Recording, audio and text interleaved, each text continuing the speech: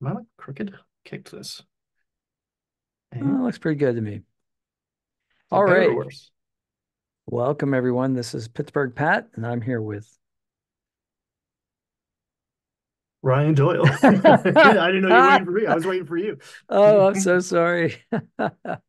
Hey everybody, Uh, I'm that, Ryan Doyle. yeah, that's Okay. terrible. I should be like, and with, and do something like, Craig This Ferguson is would do. clearly a rehearsed conversation that we've Yeah, very carefully curated to make it like seem like it's an impromptu. it's But this seamless. is all scripted, folks. Our impromptu is seamless. So what we're going to talk about today, or what one of the things, because our conversations always go, but is Dolmenwood. And Mhm. my first impressions, and I don't know what kind of experience, how much experience you have with Dolmenwood. How much experience do you have? Well, it's my new favorite thing, so I've been reading a ton of it. Yesterday was the first time that I ran it, but I've been Gotcha. prepping it for a couple of weeks, and I've been like flirting with prepping it for a couple of weeks before that. So I've just discovered this through you sending me some texts and emails and that sort of thing, and also being a player at the table. So I'm a PC at Ryan's DMing, and we have just to fill it out. We have two other player characters at the table. Well, two other players at the table. There are apparently going to be multiple characters. That's something that's interesting, right? So we're going to Mhm. have um, not servants necessarily, but like a squire if you're a knight, or like a Sherpa if you're like going on an expedition, somebody like take care of the animals and take care of the provisions and that sort of thing. This is a very realistic like campaign, isn't it? Yeah, I like it a lot. So it's an adaptation of Old School Essentials, which is I don't know. You can argue about all of these things for days and days and days, but it is a very well regarded, if not the best regarded, formatting of the basic expert old school D&D. And the gentleman who made that, Gavin Norman, has been working on Dolmenwood for 10 years. It's essentially his like home campaign. Um, and yeah, so you have retainers is the term of art, or like That's what I was hirelings, looking for, retainers. because life is cheap in old school D&D. Our buddy rolled up a magic user, right, a wizard, and he has 2 hit points, and he was Yeah. alarmed by that because we're all, for the most part, coming from fifth edition lens. I don't know how much experience you have had with like old school D&D, but the majority of my D&D career has been fifth edition, Right. so Pathfinder, and I dabble in other things here and there, but like the heart of it has been fifth edition. So transitioning to a different style of play that's still like D&D down in its bones, like the Godfather of Dungeons and Dragons. It's been very interesting, and it's been a transition. I mean, it's I think we had a lot of fun last night, but I think there were some bumps in the road for my side of the screen. Oh, We'll say. really? See, I did not see that. You have so far been a seamless DM. I have to admit that I was seriously impressed by your DMing skill. And then last night I fell asleep to a bunch of YouTube videos talking about this universe, Dolmenwood, and Mm. again, as you mentioned, 10 years in the making, um, lots of great artwork, but the richness of the story. And I think that's not to take anything away from what you did, but like there's a great amount of backstory here. So were you reading a lot of that stuff, or you had already read it and were recalling it, or like when you were Both. doing So descriptions of characters, like you were talking about the guy who owned the tavern, who had the bath water, and he was hmm stoking the fires, and hmm he had his belly followed led him around because yes. that's a wonderful turn of phrase that I've heard used before, and it's polite. And the that kind of description of like him missing teeth and having a crooked nose. So In those in were the all things. book, in the Mhm. book. So there it's so flavorful and so punchy. Or like don't do too much research, right? Because spoilers. But Right. um I want to explore. I he's want to he's a experience it. very talented TTRPG writer. From my side of the screen, it is there's so much there and so compact of a package, right? It's like it's what I strive for, but I get very wordy. But he's just like there was like four descriptors with commas. Like here's what this guy is, and I just deliver them in a more verbose way because that's how I get talkative. But yeah, just a couple. Like I know that guy. I worked with that guy for 4 years. The guy who's like his belly enters the room, a couple Yes. seconds before the rest of them does. Like I know that guy. Yeah. No, And he's and like it's thing proud. it but that's the interesting thing is so the play, and this is true for all writing. I was, one of my degrees is in writing, creative writing. So like one of the things I play with characters, and I also, for those who already know my channel, but they may not know me if we're on your channel and they're watching this, I do Adventure League DMing, and I also teach I teach Dungeons and Dragons to kids Hmm, for after school programs and that sort of thing. So and get paid for it, which is ridiculous. But I love it. And I know, right? This is no, everybody go out there and do this. Like this is a great way to teach kids finance and cooperative strategy and tactics and things that are going to serve them well, like resource management, how to get along with each other, and work hmm, towards a common goal. Like there's a lot of great stuff.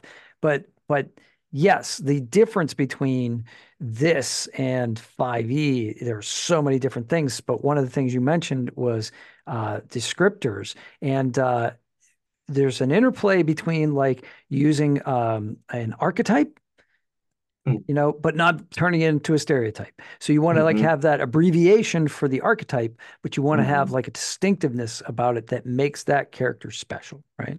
So And like, this nails that so well. That's why I fell in love with it. We're whatever. We're in a transitional phase at one of my at the table. You join people coming and going. We're switching systems around. We're thinking about what to do next. And this just like bit me and would not let go because it's so good. It's also my like preferred vibe. I love a good fantasy like dark forest setting where the Fae are just around every corner and they're not just like a more attractive person that happens to have pointy ears. It's like, no, they're gonna make some weird bargain and they operate by their own rules and is like just whimsical but dark at the so I, same time. Yeah, I like so obvious. This is medieval, right? So we're in the classic D&D medieval Hmm, setting, right? And hmm, then hmm, also there were some interesting descriptors in the brief thing, which compared it to other intellectual properties. One that I hmm, thought was really fascinating was Legend, the movie Legend from hmm, 1984, 1985. I can't remember the exact year.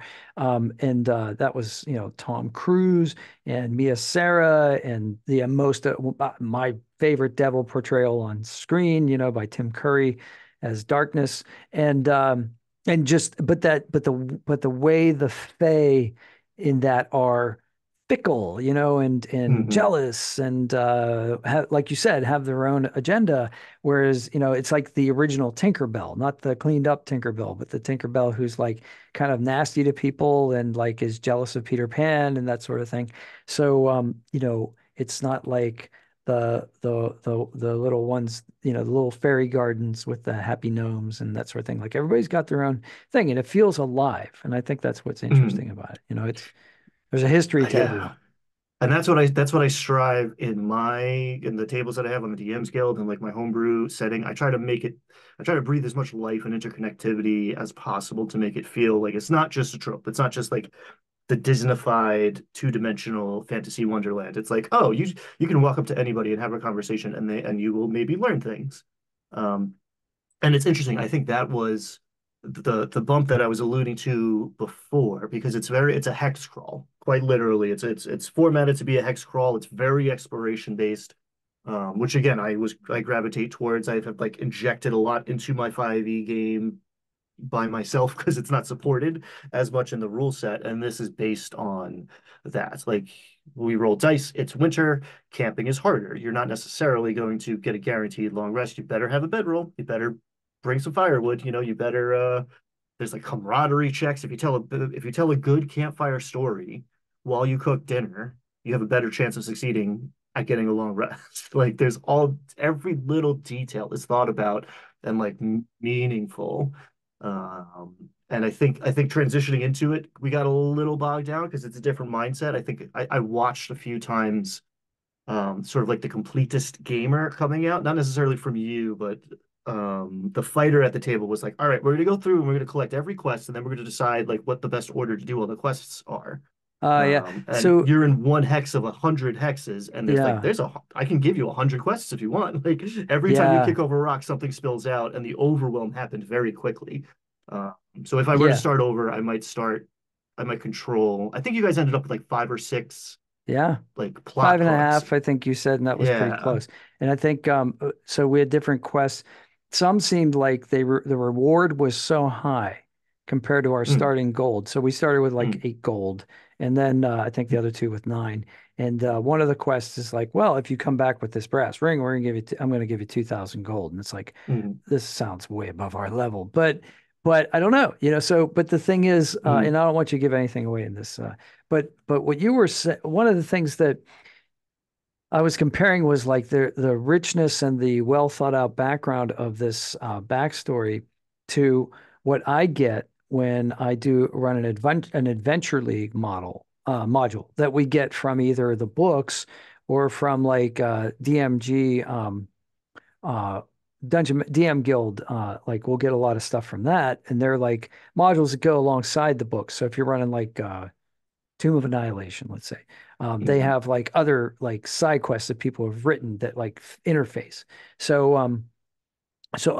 and for instance, I ran one of those, and the backstory is so incomplete, or mm, you just don't know all of it.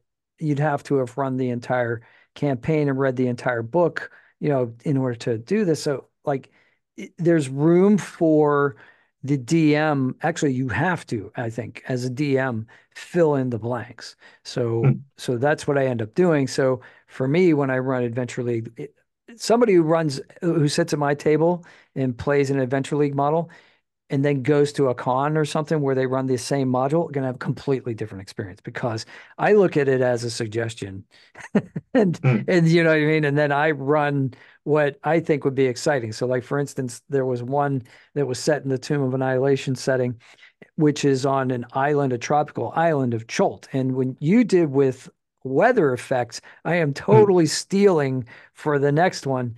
But it's emphasized how oppressive, it's hot, it's oppressive. mm, And they were gonna go battle this like devil who had like crossed in, like the abyssal plane had somehow crossed into this pit. So they were going to go there. But on the way, they meet this dragon whose lover has been like, or mate has been like kidnapped. So there's a side quest to do that. And I said, well, that's what I want to hear. This was for this is around Valentine's Day. So that was the mm, love story, right? But mm, then I'm like, we're on Chult. How could there not be any dinosaurs here? So I did that. So I'm like, okay, you got devils, dinosaurs, and dragons. It's gonna be D and D and D. And so mm, like, I threw it in there because I'm like, if I were playing this and I were on Chult and I found out later that there was a possibility of dinosaurs and we didn't see any, forget that. So these guys got to tame a dinosaur and take it mm. along with them as a pack animal. So that was fun. Yeah. Yeah, I think a lot of adventure writing out there is about what happened and then has a big eye on like what the culmination is going to be, right? In weeks or months if we get there. And I understand how you get there, but I think it's a trap. I think it's a big mistake. And what Dolmenwood does so well, and what I do for myself in my prep, and what I try to do when I'm creating things for the public is like this is what's happening now. This is the part of the game that the players are going to interact with, um, and they're going to choose what is coming next. Because especially you're in like medieval fantasy world, not everyone has a classical education, right? Maybe the nobles know what happened 6 generations ago, but Mm. like the tavern keeper sure doesn't. He's not going to tell you the history of the world No, his from world the is very creation small. myth to the Yeah. yeah, exactly. He hasn't been 6 miles from this village since he was a child. He can tell you what happened down the block. He can tell you he's nosy about all his neighbors or whatever, but like he doesn't know the grand history of the empire that fell 6 centuries ago. Maybe he knows some like a song or a story about it, but he might not even Right. believe it, right? Right. That's the Uh, thing. It's a lot of hearsay And I think hmm that's fun. You can mm, get misinformation, and then you have to like sort out what's true. And but the way but some of the things you did which were interesting, and I don't know, like I said, I don't know how much of this is you and how much of it's written, but but like we had a possible quest where there were a bunch of guys who were basically feel like they're protecting the town. But then later we mm, talked to the authorities and they're like, yeah, we got this vigilante problem. So now you have to think, okay, well, thank goodness we didn't get roped into that quest, or maybe we're now labeled as almost criminals. hmm So, I can already see where this is going to have decisions are going to have lasting ramifications. Yeah, yeah, and that's the good shit for me, and that puts the game master on the back foot a little bit, right? I don't have this grand plan of what's going on. I have a thousand again. I have 99 other hexes. You could burn this place to the ground, and I don't care. There's plenty more to explore. But like that character was in there. The way I did not plan to try to rope you into his thing. It's kind of set up so you bounce off him pretty quickly because he's a repulsive person Yeah. Yeah. in several dimensions. But the way you guys navigated the town, like you went here for dinner instead of going there to sleep first. And so what you heard about him was through the lens of somebody else who was like a little more sympathetic to what the guy was trying to do. And therefore, you know, it, again in the gamer mode, it's like, oh, that there's a person that has the exclamation mark. We're going to go to him, and if it's worth it, we're going to get his quest and complete it and gain our internet points, or Sure. And so Get when our you did XP. walk up Yeah. to that guy and expect him to be the vanilla quest giver, and it's just like, oh no, this is a real complicated person. Well, that's uh, part of yeah, that was something that I wanted to address too. And uh, I know I played a little meta last night. And I did say things like, I found a quest giver, just kind of yeah, jokingly with the other two players that I haven't played with before. So so we're actually literally building camaraderie amongst ourselves, feeling out each other's sense of humor and which intellectual properties we like to quote and things of mm-hmm. that nature, which references, pop culture references we get, and that sort of thing. But ultimately, I think this is going to be a lot of fun to really role play and just stay in character, right? And I think one of the things about character creation, let's talk a little bit about the nuts and bolts Mm-hmm. of it, Mm-hmm. because it is different than D&D 5e. At least a lot of the ways D&D 5e is very forgiving. So if you say like, I want to play a bard, they're like, okay, then put your highest stat in charisma, and here's a standard array, and you can do it that way, or you can point by. But the way we rolled it up was different. So you want to tell them like how we rolled our Yeah, we characters. we did we did 46 drop the lowest. I was generous. And Pat, if I remember correctly, you benefited greatly from that. It was We didn't do 3d6. ridiculous. We did 46 drop. Yeah, I you rolled came up, so crazily you well. had some This good options. character's But we unbelievable. went old school down the line. So the dice are telling you, like, all right, you have an 18 in It's in strength, strength. right? And Don't put it immediately anywhere you you know want. something about this character. Yeah, can't move it around. There's a house rule, not a house rule, but an optional rule where you can like subtract two to add one if you really had your heart set on that bard or whatever. But the dice tell you what kind of character, and I kind of mitigated that by letting everybody. Well, you joined us a little bit later, but I let everybody like roll a couple characters, get a feel for that system. Because again, characters are cheap too, so now people have a stable. I encourage my 5e players to do this as well. Of like have a backup in mind because you might Hmm. die. Because I like a deadlier game, and I really like putting the fear into people, even if no one I haven't killed a player character in a minute. But I like the specter there. So having a backup character, it takes the sting out of it a little bit. In Hmm. old school D&D, have a backup character because you're going to need it because Hmm. you have 2 hit points. You're the tank with like 7 hit points. Oh, if you Um, play Tomb of Horrors, like, forget it. You better have oh like yeah, 10 characters going into that because it's going to yeah, happen. Like people are going to yeah, die. Yeah. exactly. That's the There's point. The not a point ton of is like the fun of gotcha-y finding stuff, the but traps. yeah, Yeah. exactly. And It's, like it's, you fail forward. yeah, it's it's like watching a horror movie or something. It's kind of like the interesting ways that characters die. That's Hmm the stupid ways. characters die kind of thing, which is, and that's a specific type of campaign setting. But you've emphasized that this is going to be a lethal. So like if you like, go out in the woods, you could get eaten by a bear. Hmm. That's possible. Like just like in real life. Like, hey, let's go to Yosemite. Let's go camping. It's gonna be awesome. Brr. Okay, let's get back in the car really quick. Like that sort of thing can happen. And I think that's going to make this a lot more interesting because basically, D&D has always been lampooned or has often been lampooned as being like, you're a bunch of murder hobos running around, like from Hmm. town to town just killing things or Hmm. people or at the best you're like the Witcher, which is you take care of problems, but you are a killer because nobody else wants to do it. Hmm.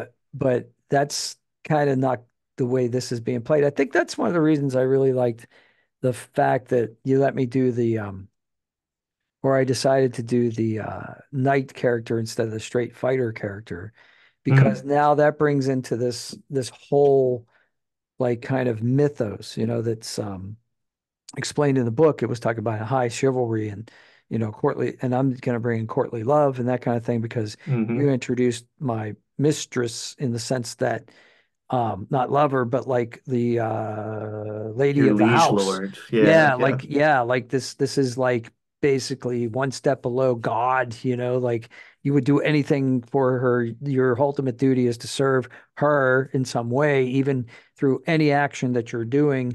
It should be, reflect on in a good light on her. Mm. And then to actually see her as a 21-year-old. And that's interesting too. Like we rolled for age, we rolled Hmm. for hairstyle.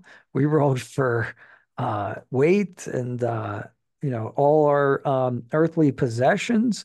There was no like, oh, I'm going to buy a grappling hook. Like, well, okay, you have a grappling hook. I mean, later you could go into town in the market, but I found out real quick, well, I don't have enough money to buy anything. So like, I was gonna, I still might sell my lance and get a sword because carrying around a 10-foot lance is kind of like awkward and heavy, and encumbrance is a thing, which I Encumbrance is never a thing. I never do in 5e, but like this is going to make things very interesting. And it sounds, I could see, someone who doesn't have experience with like a more old school style coming from fifth edition, hearing all this and being like, man, that sounds awful. But one, all of these limitations give you creativity, right? Like if I walk in, like I'm gonna make Thor, right? I'm making a Tempest cleric and it's Thor. Whereas like I sit down, it's like I don't know what's gonna happen. And like whoop, this character like appears in front of me that like arises organically. That's the good stuff for me. And now I can occupy that, and you end up doing things that you wouldn't have otherwise. Um, We didn't even make up our names. we rolled for everything, and like Yeah, you don't have to go that route, but it's there. I love tables, and every little like the trinkets are amazing. Every little detail is perfect, incredible, and like the interplay of different, like the friar had like jug ears and like yeah, scraggly hair or something. It was just yeah. like perfect. Like again, this like You could one, see two it. little like a sentence fragment, perfectly like crystallizing a character. Real talent there. Um, I think so the actor part of me loves this. Like this is like you're given a role. hmm. Now, an actor who's given a script, can look at that script and they can sort of maneuver a little bit, but ultimately the character is the character, right? So I'm Hmm. playing a character, you know, but I'm informing that maybe with my own experience. But, this guy's, got an 18-inch strength. He's a woodcutter. He's been or his personality is enthusiastic but naive or gullible, I should say. And Hmm. so, yeah, it's perfect for a 21-year-old, woodcutter that's just became a squire. And he maybe like wasn't born into nobility, or maybe he came from a family that was down on its luck and now he's trying to re-establish the family name. Who knows? We're, that sort of thing, is makes it interesting to me. The backgrounds, that's one of the things about 5e I always like too, is that we don't focus on as much of the backgrounds, but the backgrounds can inform not only like skills, but possessions, proficiencies and that sort of thing. And I think it this experience has given me an idea that I was just talking to my wife about at lunch, for when I start the next 6 week session of teaching the kids, is that I think what I'm going to do is I'm going to go around the room and say, like, okay, here's a bunch of backgrounds. Now, what's something a noble would say in Mm-hmm. given this situation? Okay, given the same situation, what's something an urchin would say, or a Mm-hmm. sailor, or a soldier? What's the difference between what's something a sailor would say and a soldier would say, right? They're both maybe military archetypes, not necessarily the sailor, but like, you know, how would it be different? I mean, when I talk to my Air Force buddies, they talk differently than my Navy buddies. You know what Mm-hmm. I mean? Like that kind of Mm-hmm. thing. So and to have like middle schoolers try to think about this stuff when they're forming their own personalities, their own Mm-hmm. characters aren't formed yet. So now it Mm-hmm. informs them on like, oh, maybe this, I mean, I hope so. And at best, it informs them, maybe this is how I'm being perceived now when I use this type of language. When I construct but if I thoughtfully construct my language, then maybe I'm perceived as something else. And I've been trying to emphasize this because there's this whole thing with kids, and we were all kids that age. There's things that you say and do, there's slang, that sort of thing, but how that's perceived in certain situations may be to your benefit and not. So Mm. letting kids be aware of that, and I think role playing helps anyone do this, right? Yeah, it's code switching. It helps adults Uh-huh. do this. Mm-hmm. I mean, when you're Yeah, sitting in go ahead. I try very hard to have the NPCs care about what you're saying. And again, what I like about this old school style is that like I don't think there was I rolled dice. We rolled dice on like to make the characters and to like determine the weather and the The dates and weather, like oh my God. birthdays. But like there were no I don't think I called for a single skill check in the 2 to 3 hours that we played. It's just And like there was no your combat. character's there was no combat, but like your character says a thing, the NPC reacts to it based on who they are and how you said it, not the roll of the dice, right? Skill versus every time I pick up a die, it's luck determining the outcome here. I Or was wondering about that because when I went up to, like, my character went up to these two noble women at the bar that were kind of like, nah, this isn't great. We don't want to be here. And mm-hmm, I tried to kind of compliment them and maybe mm-hmm, charm them a little bit. And you didn't call for a skill check. That was cool. I just Yeah, because that's a situation where, in 5e, if I were a DM, I would have definitely been like, okay, how do you want to do this? Do you want to do persuasion? Do you want to do right, intimidation? Do you want to do right. deception? How do you want to do this? And that's the classic Matt Mercer, how do you want to do that thing? But it was so smooth the way you did it. It Mm, was like watching a movie. It was like reading a novel. It wasn't there wasn't like, and now turn to page 34. If you go down the stairs, like the choose your own adventure kind of thing. This was yes. way smoother than that. Yes. It's not just you're not just pushing the button on the character sheet that's going to get you the best outcome.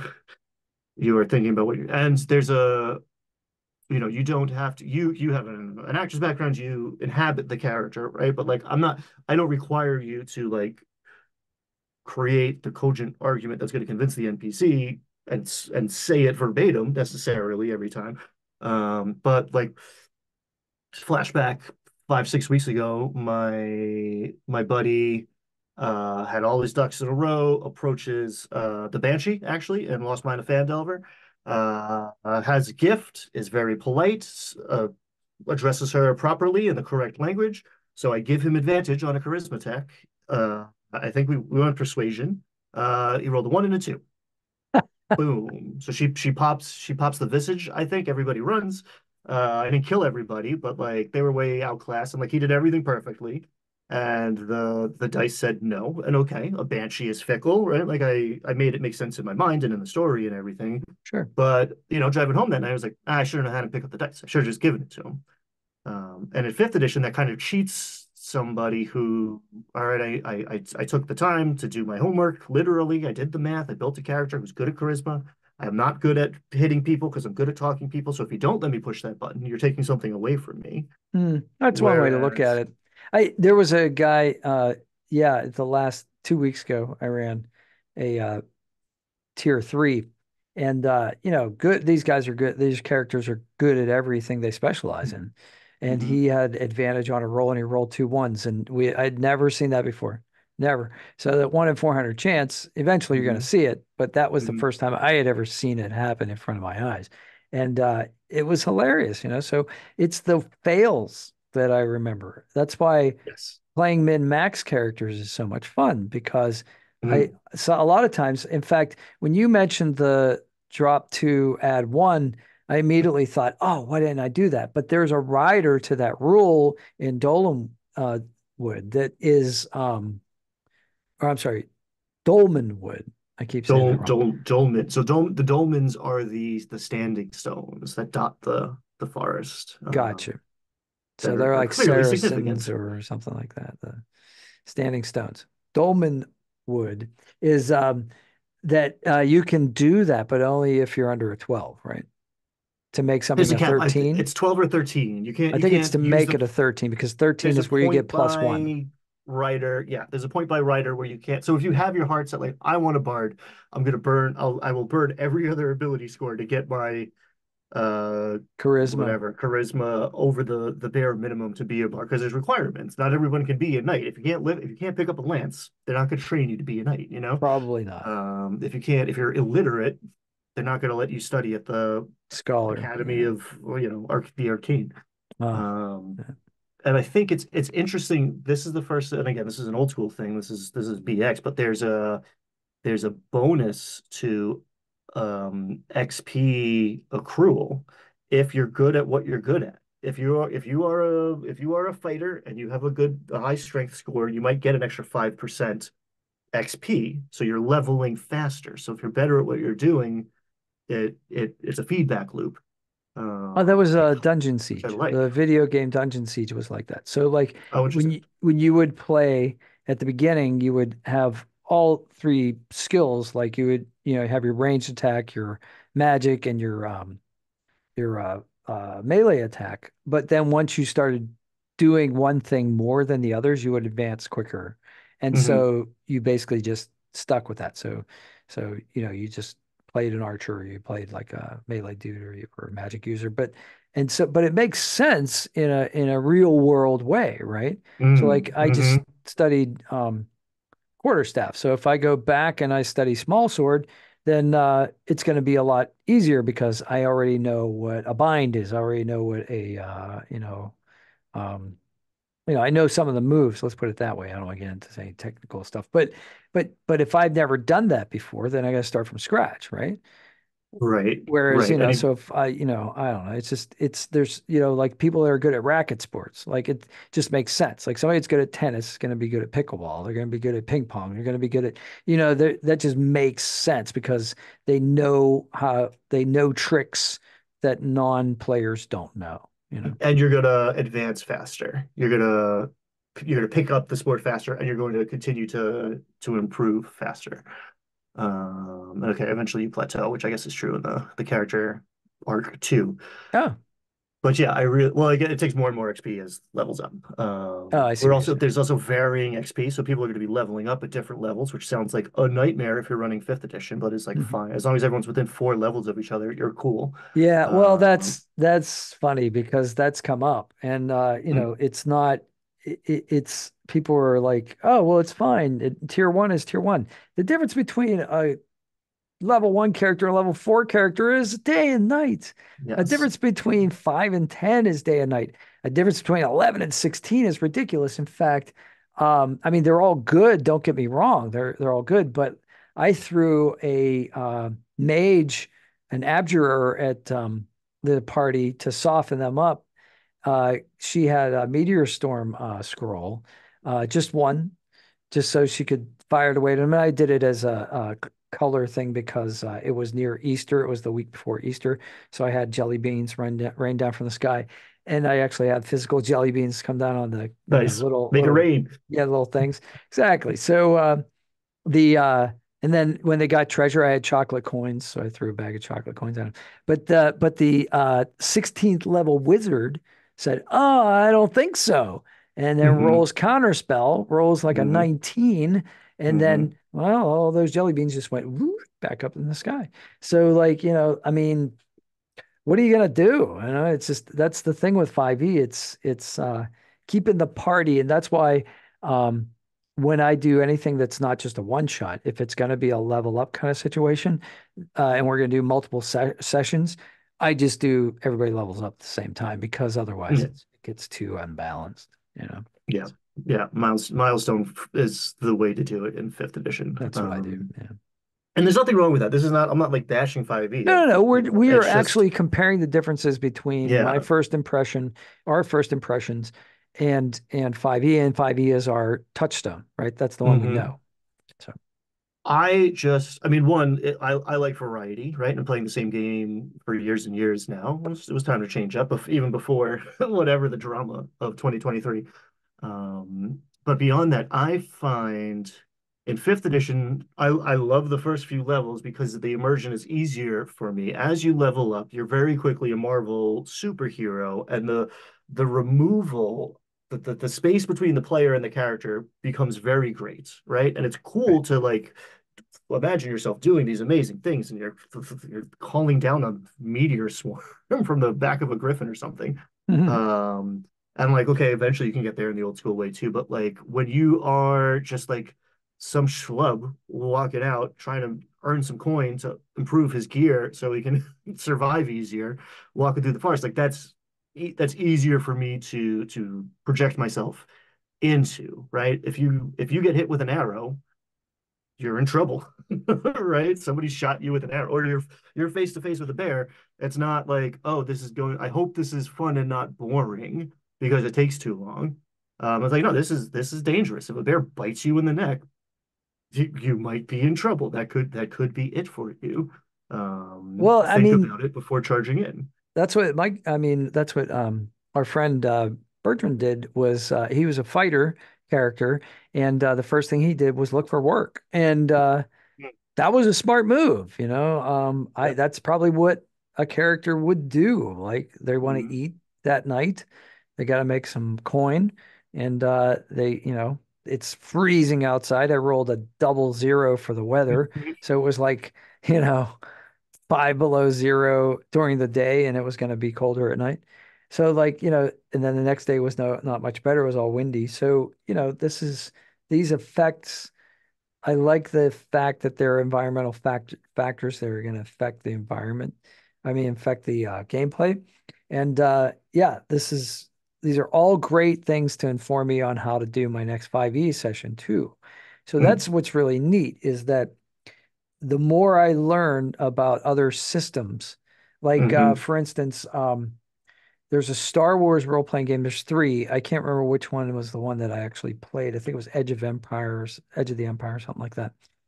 And it has specific kinds of dice, and Mhm. Mhm. you know what I'm talking about. I So, do. I so can see you him can in my mind. succeed at something, but you can also have a consequence. So, for Mhm. instance, like you hack into the security system in order to gain access to the data files. However, it trips off an alarm. So you Mhm. succeeded at what you wanted to do, but now there's like a squad of stormtroopers that may be heading your way. And I learned that whenever I first played that, I don't know how many years ago, and I've always remembered that. So I will do that sometimes where if somebody makes a roll and they barely pass, I know that's not the way the rules stated in 5e, you either win or lose, but that's the Mhm. way one of my interpretations is like, I'll say, okay, yeah, you were able to pick the lock, but in doing so, you broke your lockpick tools and you made a lot of noise. So the people in the room are going to know you're coming in, that kind of thing. And that, yeah, I do that a lot of like degrees of success, right? The difference between what's the difference? Okay, it's a pass fail, cool.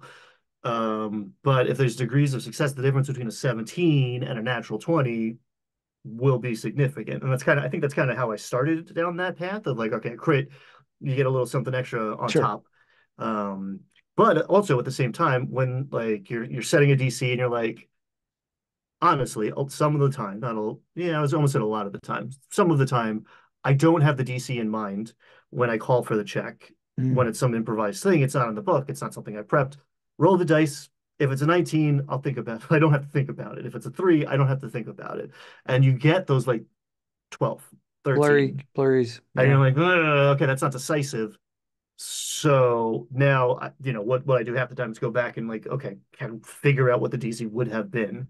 But success at a cost is such a great answer for those moments of like, okay, you do it, but and you just have more notes to play, right? More colors to paint with when you're doing it that way. Yeah. And It's I not think just like the if the door's open. yeah, and if the player character like informs me of something and tells me like how they're going to do it. So they're going to get to that window. The rogue is going to wants to roll in order to get into that window, the second story window. Like that's great. How are you going to do that? You know? Mhm. Oh, well, there's vines on the side of the.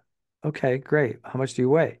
Uh, there's vines, like stuck. I mean, is there a trellis? Is there a ladder in the garden? Is there a tree nearby? That kind of thing. So, and that's the other thing that's nice about like the 3-word description of an environment is that unless you specifically put something in the environment, now you can add things or you Mhm. can, because once you put it in, you can't take it away. You tell them Mhm. that there's a tree branch that reaches over within like 3 feet of the window. Why don't you just open the window for them? I mean, like, it's like you're leading them, and that's great. You can do that because if you really want, you need a plot device, you need something to happen, but you want the players to think that they made a decision to make that happen. That's a writer's trick, right? That's like a that's Mhm. a that's a trick, but it's a good trick, and because we want immersion, as players, we want to feel like we affected the story, and so, if as a DM, sometimes you got to like. You don't want to railroad the characters necessarily, but you want them to go in that room, like go in the door. Stop looking at the door and go in the door. It's a door. you know, like it's the classic, like, if you tell a D&D player it's a door, they stand there for 20 minutes and argue about who's going to touch the door. I think a lot of Dungeon Master's first like hard-earned lesson is putting a like there's the door is barred. It's a strength check to open it up. Everybody fails, and the adventure can't advance.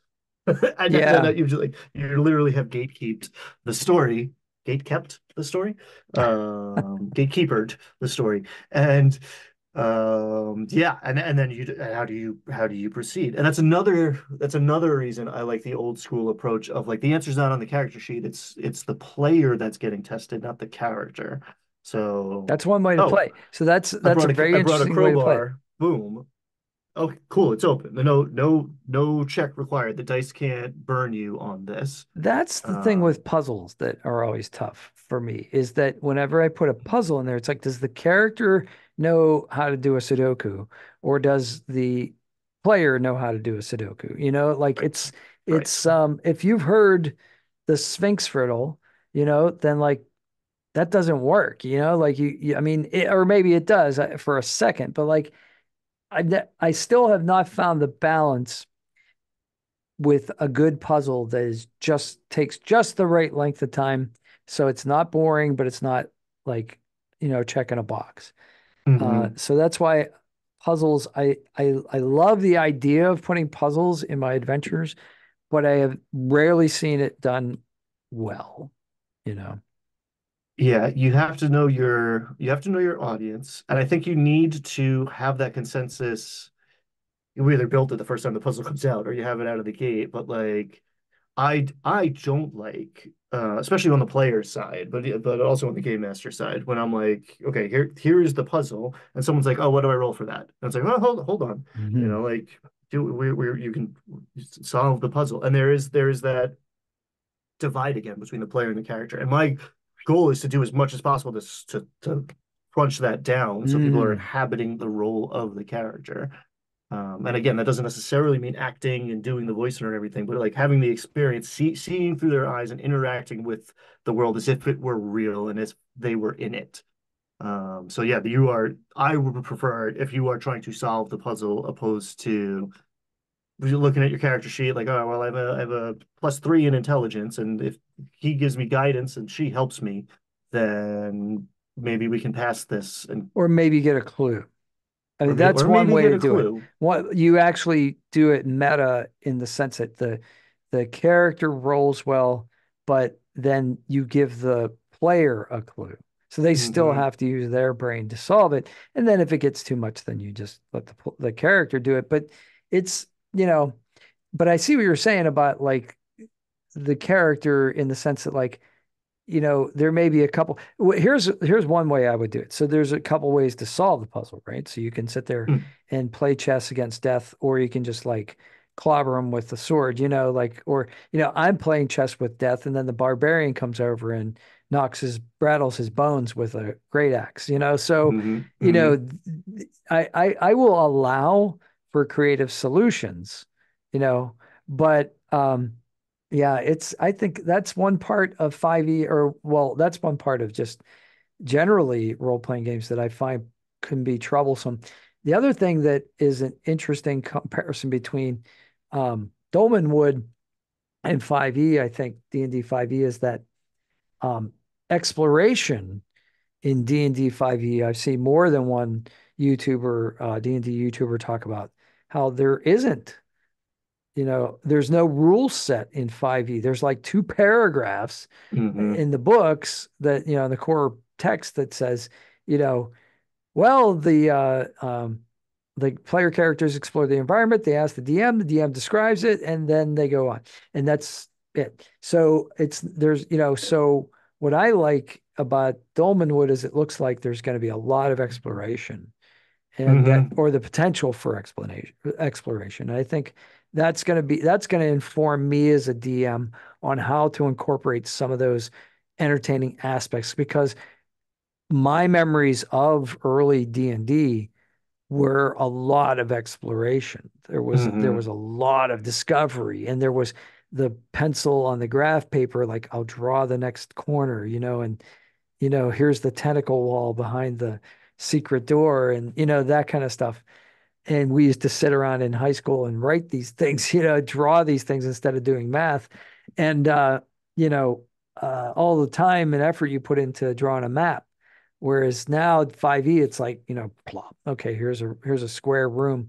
There's a chest in the corner. Is it a mimic? Is it not? That kind of thing. Hmm. So, that's part of the part of it's what I do, which is Adventure League, which you're basically 2.5 hours. You're doing a module. There may be people at the table there probably aren't, and there may be people that are playing for the very first time. So you have to, there's a lot of variables, and you have to try to make everything uh, palatable to everyone. So you make a weak sauce. But like, when you have like what we're doing, which is like a recurring adventure every Tuesday with the Hmm. same people, then you're going to get to know, oh, well, Bertrand likes history, and he'll know this, and Mike really understands Arcana, and he's the magic user, so this flavorful for him, so that's going to make it more interesting as a DM, I think, you know, being able to customize the environment a little bit. Yeah, and because it's so rich and chock full already, it's like what, and I think that was the mistake. I was like, what do you want to do? All of these things, like, they're a knight, a wizard, and a fighter walk into a bar. Who do you talk to? Which thing do you follow? And I got to know what are all of my options. And I think I should have cut that off earlier. Basically, the clock stopped that from happening because you guys would have continued to explore Prigwort and pick up, plot hooks, not even coupons yet. And there's 6 ways to leave this hex, right? And there's 3 rows out of town, and you talk to somebody, they're going to tell you something else. Like there's a lot left on the table still.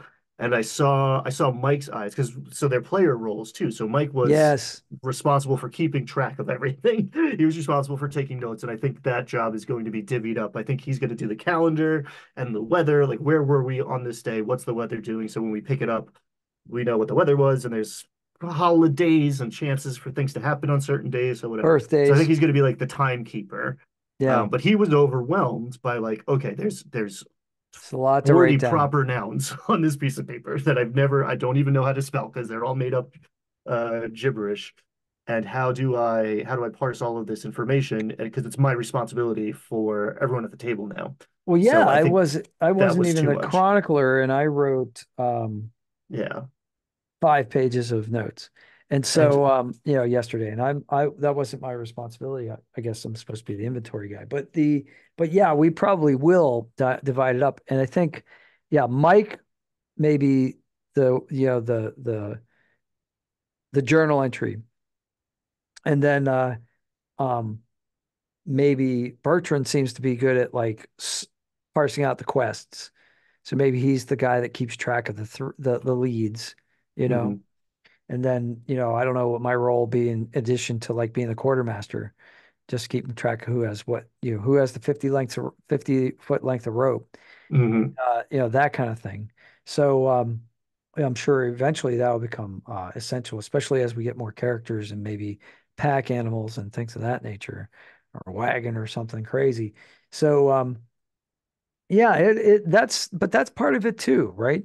So like that's what we used to do back in the day. We used to make our maps and we'd have a week or so or more to think about what we were going to do next. And that's what's really cool about session one is we got 5 or 6 things that we can ponder, but it was smart of you to say before the session ended, hey, why don't you guys pick 3 things Yeah. Well, so you're not yeah, having to do all this homework? because it's impossible for me to prep. It's a sandbox. It's just a giant, beautiful, packed to the gills sandbox. So it's impossible for me to prep. I can prep 5 things poorly, Right. maybe, or I can prep the 1 or 2 things well. Right. Um, and again, I want you to have ultimate freedom. You can walk off in any direction. You just have to tell me which direction you're going to walk off in now. And that also keeps it moving because again, I think a little bit of like analysis paralysis set in where it's like, how do we decide between these 5 things? And there's plenty of opportunity to add more to that list before you start removing things from that list. Um, so yeah, Geography just was seemed like being the first, decisive. yeah. Yeah, it seemed like a Yeah. geographical thing. Well, I mean, that just seemed like I wanted something easy so we didn't get killed on our first quest and something that was close. So it seemed like the vigilantes were reasonable. They were, like, you know, couple, one leader and some youngins that maybe or Mhm. maybe not can be intimidated. We'll see what happens. I think it'll be fun. I think it'll be fun. But again, there will be consequences because the Mhm. owner of the tavern where we stayed the night is their grand uncle. So, if you just like roughhouse these guys and throw them in jail, now you got somebody who's like, "Hey, you threw my relatives in jail like that. You didn't have to do that. Like, why'd you do Mhm. that?" And yeah, he might not be like politically correct, but he wants to protect the town. So like, he's got a mixed motive there, and I like the shades of gray. I really like that.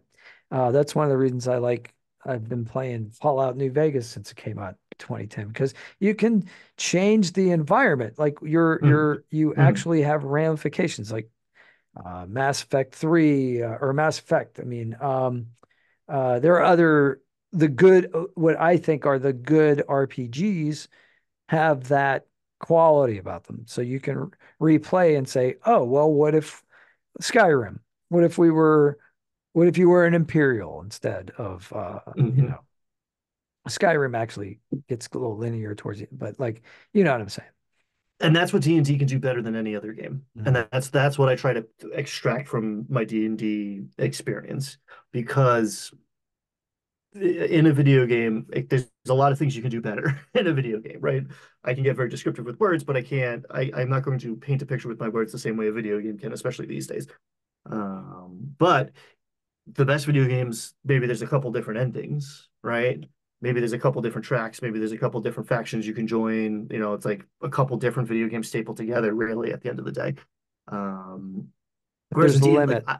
I have no, there is no limit here. Hmm. There's, five main factions, six main factions. You guys are already affiliated with two of them, kind of. Hmm.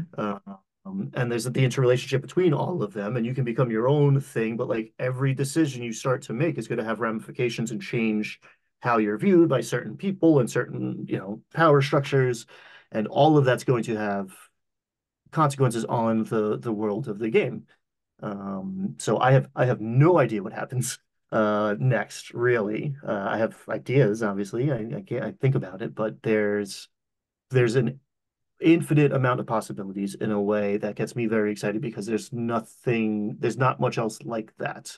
However good the game is, there's only someone had to decide where you were going first. So it Yeah, renders in front of you. but you nailed it. You just said D&D. That's what D&D is best at. And I think, that's what you do when you play a game. You play to its strengths. And that's what we're doing here. There's such a rich lore and what you said about video games is interesting. I mean, yeah, you're right. There's graphics, lots of interesting colors, even like, Final Fantasy's almost photorealistic. But like if you could have like, an anime character look almost like a photograph. But it doesn't matter eventually, like, but there's nothing beats your imagination. There's a guy that Hmm. I played, and we joke about this a little bit, but my one friend, he was like, I like when you DM because I can see it like it's a movie in my mind, and I'm like, that's you, dude. That's your imagination. Yes. I may be tickling that in the right way, but like that's all you, because I only said three words, you Hmm. know? Like, Hmm. I said like, musty, dilapidated and, ancient. And you went wherever you went with that, dude. That's you. I'm not responsible for your imagination, but that's what makes it so wonderful. And that's what the best writing does too, is it allows Yes. us to inform Yes. it ourselves. And maybe it's because I come from like a very literary background that I enjoy it so much, but like that is what I try to cultivate to the point where in my other game I run online and like I run Owlbear Rodeo because it's simple. Like I run a pretty as like lo-fi analog game because the more that I do, the less that you're doing. The more that you become a passive observer and you're not engaging your imagination. And there's so much of everything we perceive comes through a screen at us, and we just sit there. Even if we're controlling it, you're not creating the same way when you're playing a video game as you do in a TTRPG when you're doing it right. And that's what really attracted me to this old school mindset of again, not even like put the character sheet down, flip it over. Like it's about what would you do in this situation because that's what's going to determine the outcome here. Mm. It's not just like, oh, this is a fun exercise. What would you do in this situation? Okay, let's see if it worked based on what the numbers say. And that Yeah, comes it that comes down to that at a certain point, yes, but like putting less of an emphasis on that and more of an emphasis on your character interacting with the world as if it were real, was having a my greater effect. my idea of the dice was that that's when there is an element of luck, Yes, right? yes. So that's just the random element of chance. And that's, I mean, literally, and you can affect that with your scores to a certain Hmm. degree. But Hmm. but ultimately, if somebody says, I want to jump on the dragon, I'm going to let them try to jump on the dragon, like I'm Yes. not, I'm going to also maybe re-emphasize this is a really dangerous thing to do. This Hmm. thing can kill you with a look, well, with a breath. But okay, and Hmm. invariably, when I run, uh, what is it? The first module, Rise of the Dragon or Horde of the Hmm. Dragon Queen. Um, you know, there's always some level one character who just wants to jump on the dragon, usually a kid, but like, hey, you know what? You're not going to ever be able to do that in real life. Yes, I'm going to let you do that. Sure. Yes. You may die, but I'm going to let you Hmm. jump on it. So, and invariably they roll like a 20. It's crazy. So, I love it. But yeah, but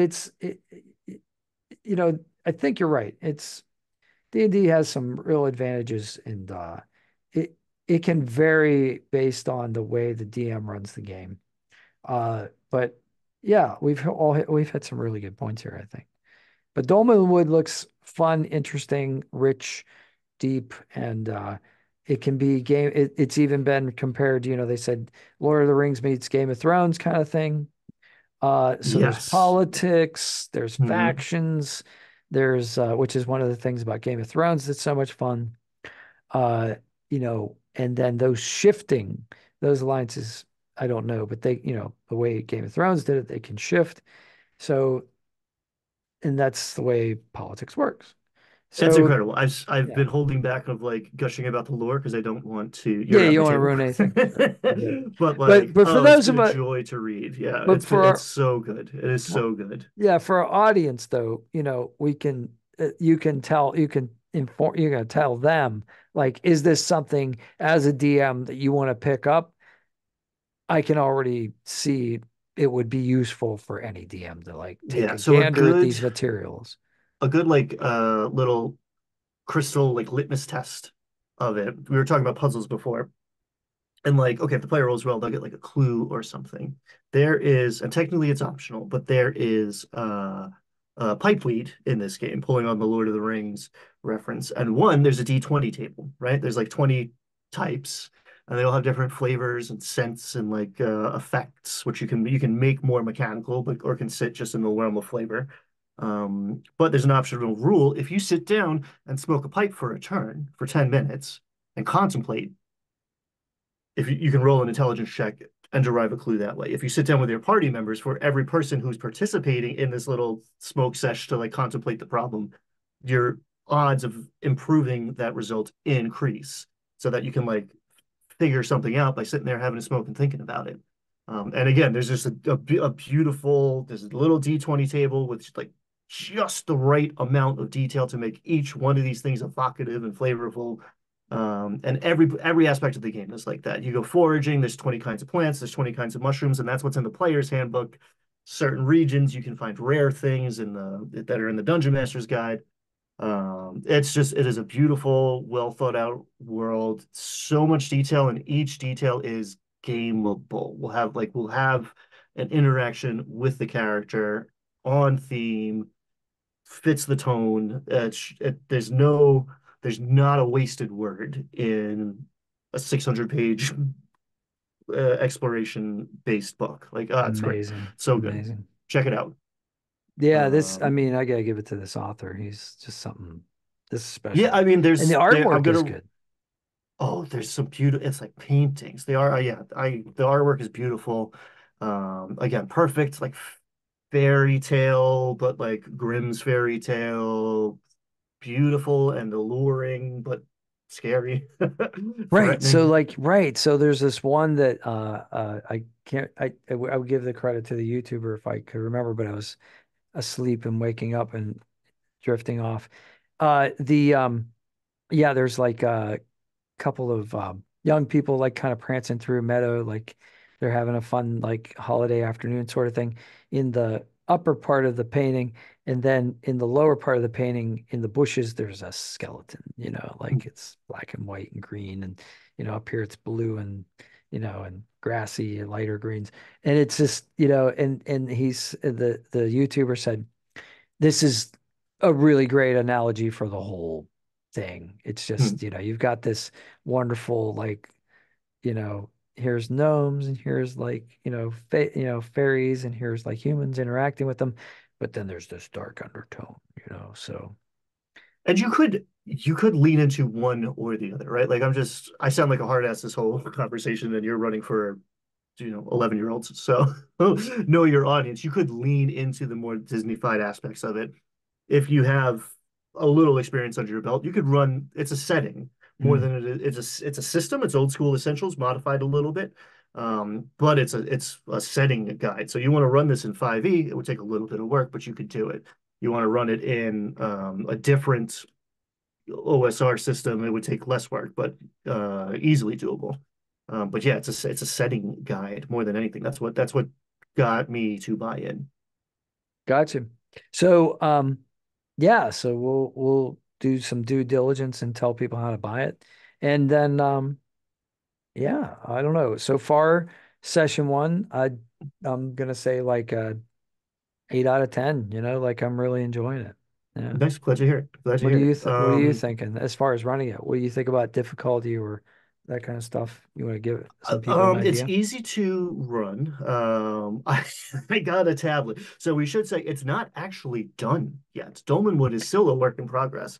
You can support it on BackerKit if you're watching it right now. It should be dropping soon. It's mostly complete. The PDFs. There's a couple like examples that he hasn't written out yet, and there's some like artwork here, spaces, but if you back it, you get the PDFs, which is what I'm working on. So I got myself a little cheap tablet to be my D&D tablet. So allow me to immerse you in this fantasy land where anything is possible. Oh shit, I closed the tab. What do I? So that broke immersion a little bit, I think.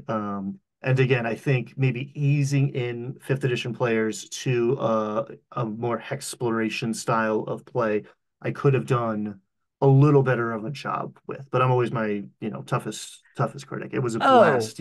There were big moments in the first session. It was yeah, a lot of cool stuff on the table without a already. doubt, we are always like our own worst critics. All right. So we Mm, always, go like, oh, so what I've started to do, and I don't know if this will help anybody out there or not, but what I've done as a Adventure League DM is that I'll run the module twice. So mm, I'll run it for Adventure League. Like I ran this tier 3 for Adventure League, and then my evil Spelljammer campaign, the DM couldn't make it. He got sick at the last minute. And so I just said on the Discord, hey, we can still show up at Phil's and we can play. I'll just if you guys want to do a one shot, I'll just run this and I'll customize the levels to level 5 characters. And they were all up for it, so I did. So now I ran the same module twice inside of 2 weeks, mm, actually like a little less than a week. So now it's here. But mm, now I got it in my back pocket, literally. If I walk into Adventure League tomorrow night and somebody doesn't show up, I can be like, well, I can do this, I'll just modify, you know what I mean? Like on the fly. And I think the second session's always better because, mm, I saw what the players bid on the first time.